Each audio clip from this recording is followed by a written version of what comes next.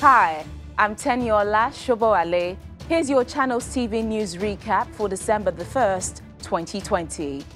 The senators asked President Muhammadu Buhari to remove these service chiefs and replace them with people with fresh ideas and solutions. The lawmakers also want the president to restructure and remodel the entire security architecture and investigate allegations of widespread corruption and leakages within the security architecture.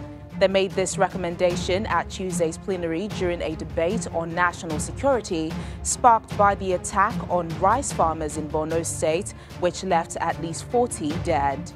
Meanwhile, the House of Representatives has passed a resolution to invite the president to brief the House on the true state of the security situation in the country. While the Speaker, Mr. Femi Gbajabiamila, appealed that it would be inappropriate to invite the president to disclose the actions being taken, describing it as counterproductive, some members of the House were visibly opposed to his position.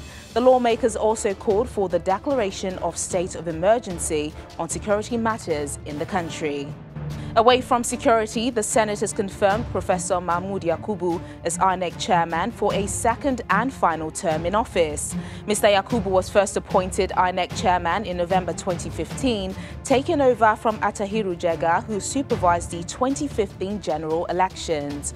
His confirmation was sequel to his reappointment by the president for another 5 years after his tenure expired in October.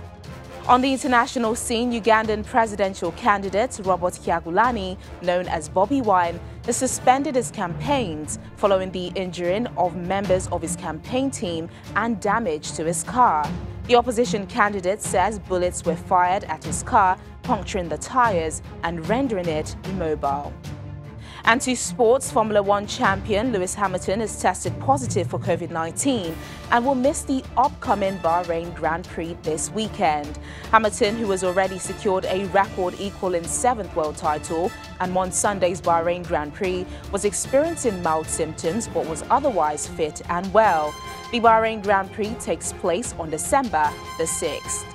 And that's your news recap for today. Join us tomorrow for fresh updates. I'm Teniola Shoboale. Thanks for watching.